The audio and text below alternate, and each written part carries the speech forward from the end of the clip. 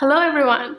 So you know that I love going to Ikea and my entire home is basically furnished with Ikea furnitures. Today I want to review 7 different items I got from Ikea, and these are things I've had from a few weeks to a few years. And I'm going to put them into 2 categories. The worth it categories are things I think are really worth your money and you're going to have them for a really long time. And the not worth it categories are things that I think you would want to upgrade very quickly. Of course, these are personal opinions, but number 6 is actually something that I found to be very surprising. So make sure you stay until the end of the video to find out what that is. So the first item that I'm going to talk about is actually what I'm sitting on right now. It's the Hemnes Daybed. It retails for around $400. The reason that I like it is because it's so multifunctional. During the day, you can collapse it. It's the size of a twin bed. When you have someone over, you can extend it and then it's the size of a king bed. It also has great under the bed storage. There's 3 large drawers where you can put things like towels and linens, off-season clothing, as well as other miscellaneous items. Of course, in order to take full advantage of this bed, you would need to have 2 stackable mattresses, and you can get them from Ikea as well. The 2 mattresses will cost around $300 in addition to the bed frame. It can be a costly purchase, but I've had this for over 3 years and I haven't had any problems with it. One thing to take into consideration is that I am around 5'5" to 5'6". The length is pretty comfortable to me. If you're anything taller than me, I might suggest that you go to the store and try it out for yourself. One potential downside I can think of is the bed can be relatively complex to assemble. I personally have never attempted to assemble this bed myself. By looking at the way that they assemble, it's definitely not a one-person job. So that's just something you might want to consider when you buy this bed. Then we have the Alex desk. This one retails for $149.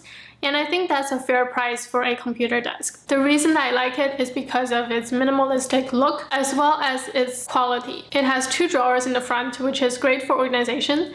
You can hide all your clutter in those drawers. It helps you to keep your desk surface clean. It also has a cable management feature at the back, so that's great if you have a desktop computer. The length of the table makes it very spacious for one person, but you can also fit up to 2 people at the desk. So all in all, I'm very happy with this purchase, and I think it's going to last me for a really long time. Next, we have the Raskog utility cart. I actually got this utility cart as a bedside table because I think it would look really good beside my bed, and it actually does. As you can see, I got this one in my signature minty teal color. The color is actually very vibrant in reality. It's a bit too colorful for my taste, but there's nothing a filter can fix. What I really like about it is that it is such a good storage piece. I didn't realize how much stuff you can put on here, but right now it actually holds all my books. The quality is great. The wheels are very smooth, and you can basically trust it with heavy items. And even in the future, if I don't want to use it as a bedside table anymore, I can repurpose this for the bathroom to hold toiletries and toilet paper, cleaning products. If in the future you absolutely cannot find any uses for it, you can always resell this piece because it is a very popular item. And right now on the Ikea website, it is retailing for $34. And I remember 2 years ago when I bought this, I paid for more than $60 for it. So it's a great time to get it right now. Number 4, we have the Frasera Glasses. It retails for $3.99 each, which is a bit more expensive than their 365 line, which is around $1 per glass. But I like this one because it has a really nice weight to it. The glass is very thick and you can just feel the quality. I don't have to be afraid of accidentally cracking it when I put too much pressure when I'm holding the glass. It has those really nice diagonal square detailing on the side as well, and that also helps with grip.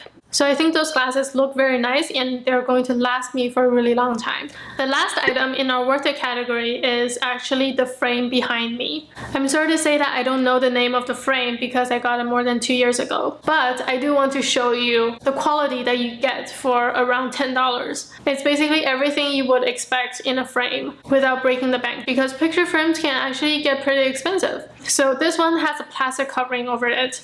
The plastic covering is nice because it keeps the weight relatively low, which means that you can easily hang it on the wall with a nail, or you can put command strips on the back This one is actually great because the back of the frame is still very wide, so you can put any command strips on it without any trouble. The frame is very good quality, from the wood to the plastic to the backing material. Everything is very durable and it's basically made to last. This frame is everything you would expect from a picture frame, and best of all, it's only 10 bucks. Okay, so now moving on to the not worth it category. And the first item that I'm going to talk about is also picture frames. And this one, I know the name of it. It's the Ribba Frames. Recently, I got 3 different Ribba frames. These frames came as such a disappointment. I expected them to be something similar to the one behind me, you know, having a plastic covering at least.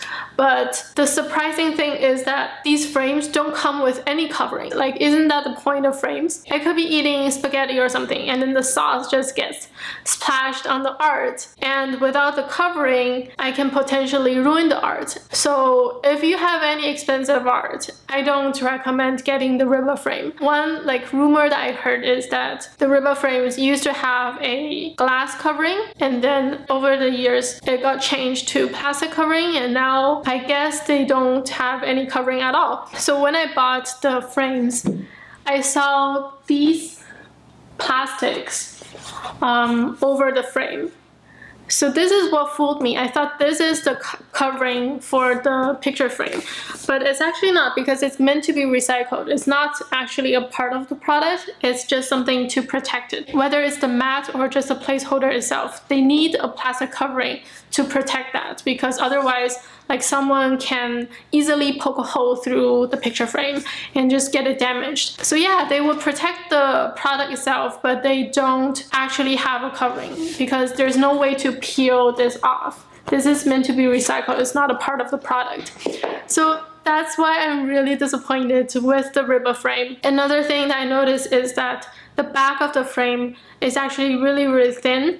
It's made of really cheap wood. If you do want to use command strips to hang your art, you have to cut it first and put more of it along the sides. When I was looking on the website, it does say that it has a plastic covering, but maybe they forgot to update their site because it definitely doesn't have any covering. So don't buy the Ribba frames, don't buy it. The last item that we're going to talk about today is the Sureerat chair. This one is a computer chair and it retails for $149, which means it's the same price as the Alex desk. But this one doesn't live up to that price at all. First of all, as a computer chair, this one is not ergonomic. The shape of it just doesn't give you any back support. When I use it, I always have to put a pillow behind my back, so it's not comfortable to sit in. Secondly, the Sureerat chair takes up a lot of space. If you live in a small space, this is not something I would recommend, because if your space is small, then you would want the chair to be easily tucked in so that you have more room to walk around in. This one, because of its shape, you can't really tuck it in anywhere. Another thing is that the upholstery material is not very good quality. It wrinkles very easily. I've been sitting on this chair for 2 years, 3 years, and the sitting pad portion is completely wrinkled. And also on the side of the chair where you would have the armrest, it rubs up against the edge of the table very easily, which means it gets scratched a lot. So all in all, this chair doesn't function very well, and also it doesn't hold up its quality very well either. So I've actually seen this chair in the garbage room of my condo multiple times. So that means other people who have this chair are also getting rid of it. This is actually a piece that you would want to upgrade very quickly. So I definitely don't recommend the Sureerat chair. So what's the verdict? I think Ikea is still a really good place to shop, but not all products are created equal. Some products are going to stand the test of time and carry you through the years to come, and some products are going to flop and make you want to upgrade as soon as you get them. I hope you found this video helpful, and leave a comment below if you have a product that I mentioned, and let me know what you think of it. I'm really curious about the Ribba frames. Am I just unlucky and got the bad ones, or are they all like this right now? If you found this video helpful, please give it a thumbs up. If there's anyone in your life that is planning their next Ikea shopping trip, send this video to them, maybe it will help them out. I'm Tina Tomato. I live in a 430 square feet studio apartment, and I make videos every week on small space living. If you enjoy content like this, feel free to subscribe to my channel, and I will see you next time. Bye!